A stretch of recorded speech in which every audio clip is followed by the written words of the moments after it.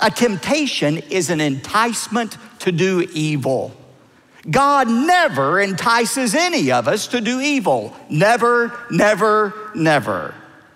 Never say that a temptation to do evil comes from God. That comes from Satan. Here's a good way to remember it.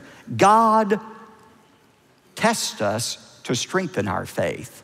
Satan tempts us to destroy our faith.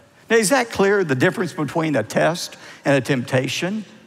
That's cut and dry, right, Pastor? Well, not quite, because here's the problem. Look back at James 1, verse 2. See that word translated trial?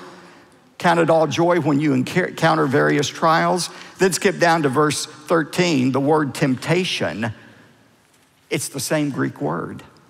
Same Greek word, perismos.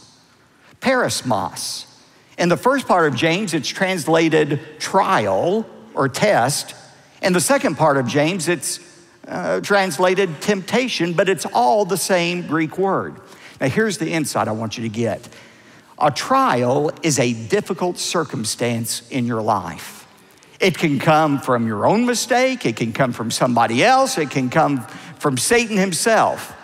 But a trial, a difficult circumstance, is neither good nor bad in and of itself.